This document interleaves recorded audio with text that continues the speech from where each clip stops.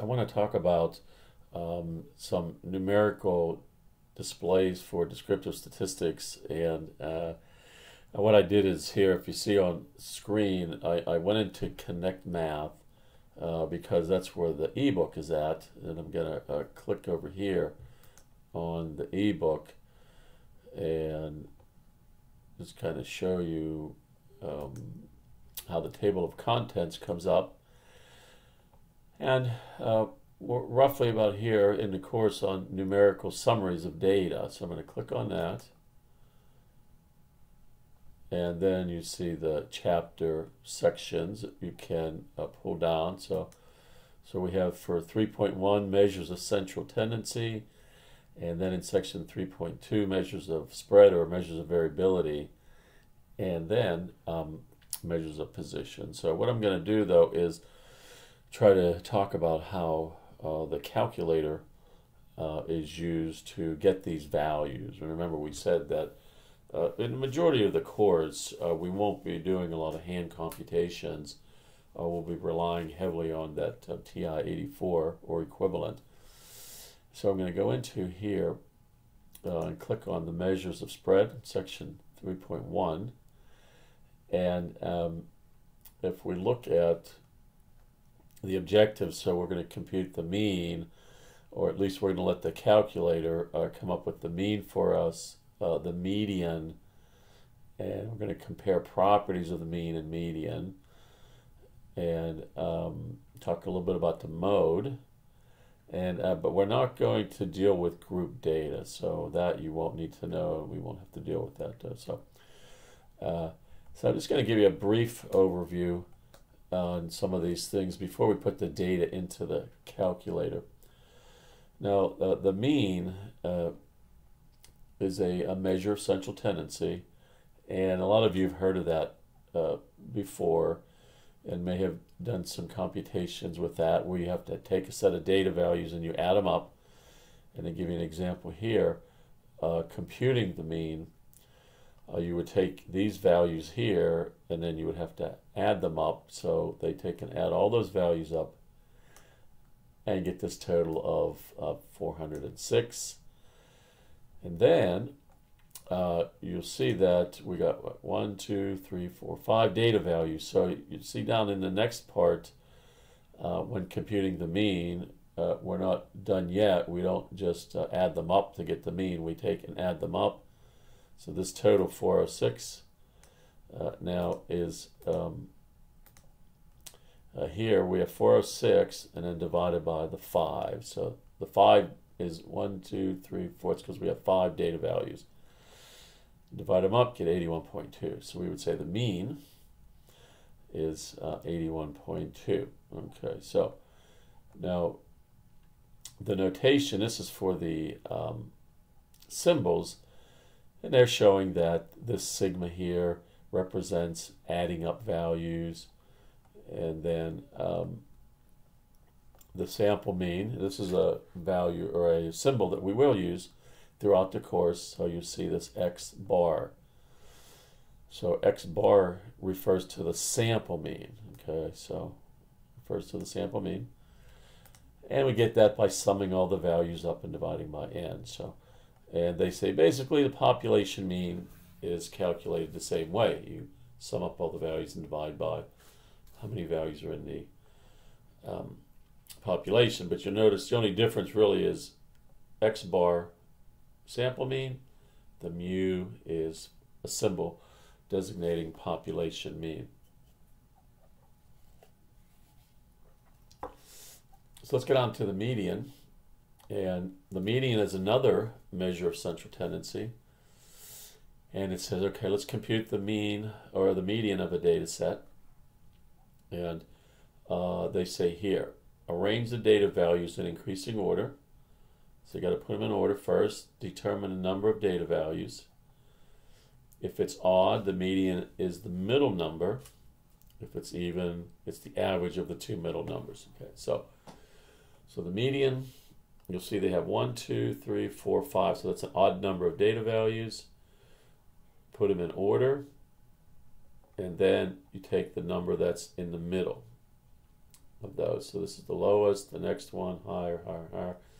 Now the 83 is right in between those. So the idea of the median, if you notice, there are the same number of data values below the median that we have also above the median. So it's the point that divides your data up so that you have the same number of data values below the median that you have above the median. Okay. So now here, let's look at this set. We have 1, 2, 3, 4, 5, 6, 7, 8. So when we put them in order, okay, from low to high, then the median would be right in between 15 and 19, because the number between 15 and 19 will give us, we'll have 4 data values below that number, okay, to the left, and then we'll have 4 data values to the right of that number, okay. And what they say is you can just kind of take these two numbers in the middle and average them, or add them up and divide by 2. So you get 17. So we would say 17 is a value in here, right, between the two. It kind of splits those in half. So we got the mean and median. So let's look at the calculator. So they say let's take these values and put them in. So we're going to take and open up here a calculator, and then what we want to do is hit stat. All right, so if you have your calculator, we're going to hit stat, and then if you look up here, you'll see edit, calc, and tests. Now one thing nice about the 84 is when you hit stat, it automatically comes up ready with this screen, and it's on edit. So it's assuming that you want to put some data values in, and we want to do that. So we're right where we want to be. We're just going to hit enter, and we get places to put in data.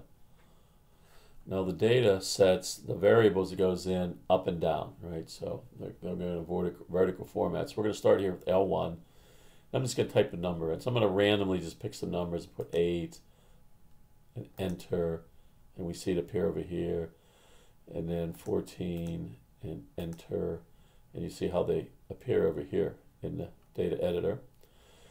And 23, enter, 6, enter, and I'm picking some values at random. Enter, 11, and 8, 7, okay, and 8, and enter. Okay. So how many do I have? 1, 2, 3, 4, 5, 6, 7, 8, 9, 10 data values, okay. And so that's as easy as it is early to put in the data into our calculator is very simple. So that's one of the things you'll have to do on the test. Now the other thing is to find the descriptive statistics. So we're going to go back over here to the calculator, hit stat, and then I'm going to move over to calc. So I use these arrows and I go over to calc. And then it comes up on 1 var stats. And that's referring to one variable. So we only have one list of data values in there. So we want this 1 var stat. So we just need to hit enter. Okay. And depending on your calculator, when it was made, the newer ones have this list already there in for you. Okay, so you see list, L1, frequency list. We don't need to put anything there. We're just going to get down to calculate. I'm going to go to calculate. I'm going to hit enter. And that's it. So pretty simple. So we see here X bar 11.9. And then we have SX. So we didn't talk about this symbol yet, so we got some new symbols. We saw that sigma symbol in there. That meant add up all the x's. Okay, we don't really need that for now. This is adding up the x squareds, and this is used to be a way you could do the standard deviation easier by hand, but we're not going to use these ever in the course. SX we will use. So S is the standard deviation. Okay. So this is the sample standard deviation, this 6.7 and so on. And this symbol, sigma, is the population standard deviation for that set of data values. So we have n equal 10 data values. And then we get some other stuff here that we want to talk about. The minimum, so the smallest data value is 6. And then Q1 is 8, and we'll talk about that in a minute. Median, so we talked about the median. We said that was a measure of central tendency, 8.5. And Q3, 14, and then our maximum data value was 25. Okay, good. So we need all these data values here. And but as far as measures of central tendency, again, we have the mean and the median. Now we haven't talked about the mode, but let's go back into stat. I'm going to go into stat, and I'm in edit. I'm going to click on that. And we'll look at the data values that we put in. So you'll see an 8, and an 8, and an 8. So the mode is the value that occurs most often in a data set. So in this case, we see 8 occurred the most. And sometimes your data set won't have a mode, so you just say no mode. Or it could be bimodal. It's not actually a good descriptive measure of central tendency, okay? So sometimes it is in the middle, but it doesn't have to be. The mean and the median are our best measures, okay, for that. The mean, although is something, it's referred to as, it's sensitive to outliers. So if we look at this data set, when we talk about those data values, we see that they're kind of close, but there's this one data value here, 25. That's a lot different than the other ways. So the mean is sensitive to this data value right here because it's kind of far away from the other ones, meaning that it gets pulled towards it. So since the mean is higher than the median, then we would say that it's kind of right skewed because of this high outlier. Now, if the mean were less than the median, then we would say it's left skewed, or the mean is less than the median. Okay, we have a low outlier. But when we looked at the descriptive statistics, we saw that when we did the one variable stats, okay, my mean was 11.9. My median, and I've got to go down, my median is 8.5. So see, my mean is a lot larger than my median. So this would be positively skewed. So we like to identify those types of things so we get a good idea. Descriptive statistics are there to help us describe a set of data values and to give us an idea of what maybe the distribution looks like.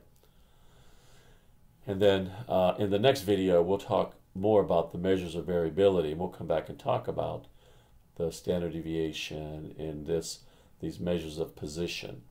But for now, that's really all we're going to say about the mean and median and mode, is that again, remember that mean is very commonly used. It's a good measure as long as we don't have outliers. The median is resistant or not affected by the descriptive statistics.